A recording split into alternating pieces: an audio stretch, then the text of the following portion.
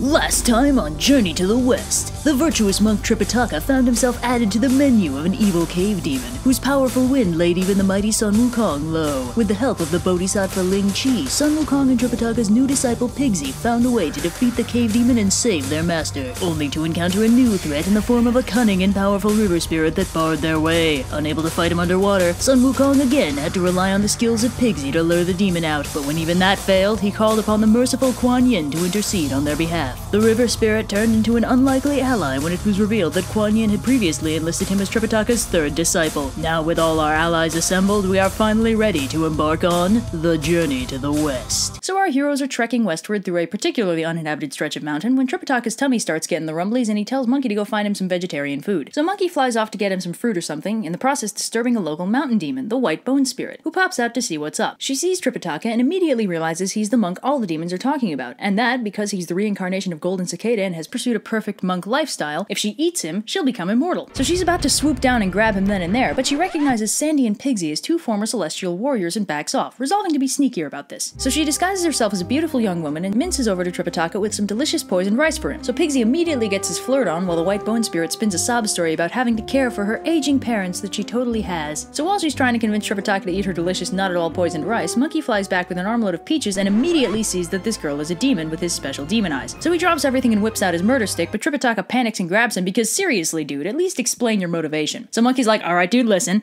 Disguising yourself as a hot chick? That's like man-eating demon trick number 1. Hell, I did it all the time back when I ate people. Amazingly, this stirring argument fails to convince Tripitaka, so Monkey's like, alright, I get it. You think she's hot. How about I give you two lovebirds a little privacy? And while Tripitaka's paralyzed with embarrassment, Monkey smacks the demon in the face. So Tripitaka's like, Monkey, what the hell? But Monkey points out that the delicious, totally not poisoned rice had rotted and filled with maggots as soon as he killed her, which is not typically a trait of healthy food. So Tripitaka almost believes him until Pigsy, extremely salty about Monkey ruining his chances to score, goes all, oh sure, come on, what's more likely? That Monkey just killed a demon? Or that Monkey just murdered an innocent girl and used his powers to make you think he killed a demon? So Tripitaka gets really mad and uses the magic migraine spell, then tells Monkey that a killer can't be one of his disciples. But Monkey manages to persuade him to let him stay, and the group awkwardly treks on after burying the totally innocent girl. Speaking of, the White Bone Spirit had actually dropped her body right at the moment of impact and skedaddled off into the sky, leaving her body below. She starts working on how to get rid of Monkey so she can get some of that sweet man flesh. So she turns into an elderly woman and hobbles up to the group like, excuse me, have any of you seen my beautiful innocent daughter that totally came this way a little while ago? I'd hate to think that something happened to her. So Monkey obviously insta-kills her, again, and Tripitaka flips out, uses the migraine spell, and with Pigsy's encouragement, kicks him out of the group again. But Monkey's like, alright, but if you're gonna kick me out, could you at least get this stupid thing off first? Which is when everyone learns that Tripitaka has no idea how to get Monkey's cursed hat off his head. So he agrees to keep Monkey on as a disciple, since it wouldn't be fair to cut him loose without actually cutting him loose, and they continue on together. Soon enough, they spot a totally innocent old man in the distance, and Pigsy's like, oh, horror of horrors! Clearly this is the patriarch of the family that Sun Wukong so callously murdered for no reason. Clearly Monkey will use his great powers to escape justice and leave us to take the blame.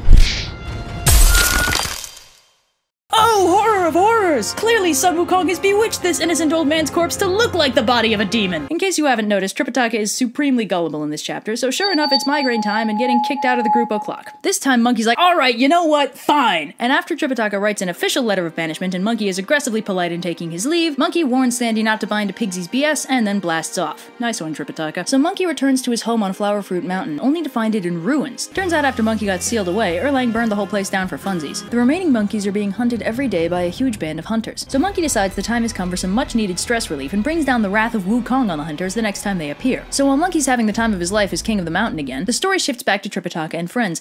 But let's take a minute to step out of the story and examine it on a meta level, because what just happened was fascinating. This text is centuries old, but the way Monkey's acting could be lifted directly and put in something modern, and it'd make perfect sense. After getting kicked out and losing his purpose, Monkey is visibly emotionally unstable, oscillating between heartbreaking homesickness to cathartic rage to overzealous partying and back again. Like, there's no need to dig deep here. His emotional responses are there for all the world to see. And the reason for that is because we can't forget that the journey to the west is an allegory, and Monkey represents the mind. Monkey just gave up on everything he was trying to do, which was to get Tripitaka to the Thunderclap Monastery. He's basically going through an existential crisis, and the book is representing that perfectly because it's kind of the point of the book. It's like an allegorical roadmap. This is a part of the journey where you'll probably be feeling these things and facing these temptations. The characters feel real and genuine in their reactions to things because they all represent vital components of the human mind, and the way they act is the way we act. It's not like Baywatch, Beowulf, where he's a great and noble king with very little else to define him, these characters are meant to feel real, to be something we can see ourselves in. This book is really good. Anyway, so Tripitaka and friends enter a super ominous pine forest, whereupon things immediately go wrong. First, Pigsy fails to find Tripitaka any food and opts to take a nap instead. Then, while Sandy goes to look for him, Tripitaka enters a pagoda to light incense and pray, and manages to wake up a sleeping demon in the process and get insta-captured. So Sandy manages to find Pigsy and drags him back to the camp, whereupon they find Tripitaka missing and reason that he probably went to check out that beautiful pagoda in the distance. It's only when they get closer that Sandy realizes it's actually a demon cave, at which point Pigsy decides that picking a fight with the demon sounds like a great idea. So they fight and it's pretty cool, but even with the backup of the various gods that have been assisting Tripitaka on his path, Sandy and Pigsy can only fight the demon to a standstill. But while that's going on, Tripitaka meets with a stroke of luck. Turns out the demon's wife is a kidnapped princess named 100 Flowers Shame, who's willing to help him in exchange for him delivering news of her whereabouts to her family in the west. So she frees Tripitaka, gives him a letter, and convinces her husband to stop beating up his friends. Tripitaka and friends hurry out the back door and continue westward, soon coming across the very kingdom 100 Flowers Shame was stolen from. Tripitaka delivers the letter to the king, who's profoundly grateful to finally know what happened to his daughter, but sadly says that they're unequipped to stage a rescue if it involves fighting a demon. But surely Tripitaka must be able to, if he's managed to make it this far already. So Tripitaka reluctantly summons his disciples, whereupon the king asks which of them is better at slaying demons. Pigsy gets his brag on and starts showing off his powers, which soundly convinces the king that he's perfectly equipped to go off and fight the same demon he was having worlds of trouble with last time. So Pigsy zips off for the rematch of the century, with Sandy tagging along to make sure he doesn't hurt himself. So Pigsy breaks down the door and proceeds to get his ass soundly kicked, so he excuses himself and runs away, leaving Sandy to try and fight the demon himself. This goes predictably poorly, and Sandy gets captured while Pigsy hides in a thorn bush. So the demon reasons that the disciples must have come back because the princess snuck a letter out with them, and confronts her about it. Obviously she denies it, and when he interrogates Sandy about it, he catches on and denies it too. So the demon immediately switches off the murderous intent and gets all buddy-buddy with his wife again. He then decides to pay a visit to his father-in-law, shapeshifting himself into something a little more presentable. So the demon heads over to the king's court and spins a sob story about some shapeshifting tiger demon he saw threatening the princess way back when, so he drove it off and saved her life, and then married her because she never told him she was a princess, and hey look, that guy over there is totally the demon I was talking about! So the demon spins an illusion around Tripitaka, making him look like a tiger monster, which is all the evidence the king needs to have Tripitaka locked up. So things look pretty terrible, right? I mean, Sandy's been captured, Pigsy's off hiding somewhere, Tripitaka's been locked up, and Monkey's back on Flower Fruit Mountain without a care in the world. Who could possibly rescue Tripitaka now?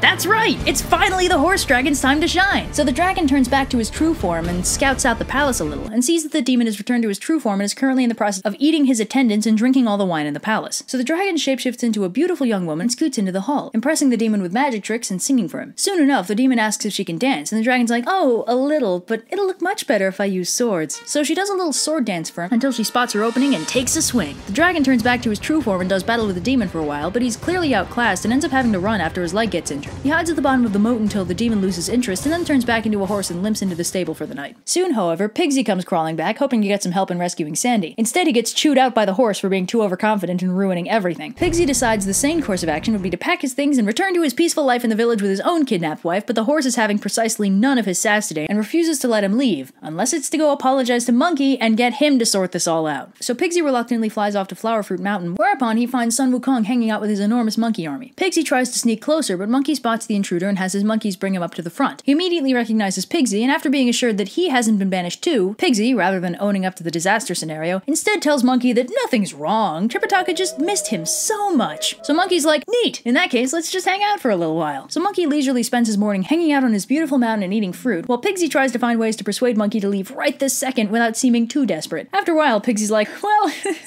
we've sure kept our master waiting, we should probably go. Monkey's like, oh yeah, great, see ya. Pigsy's like, wait, you're not coming? And Monkey's like, no, I got banished, remember? Besides, I got a good thing going here.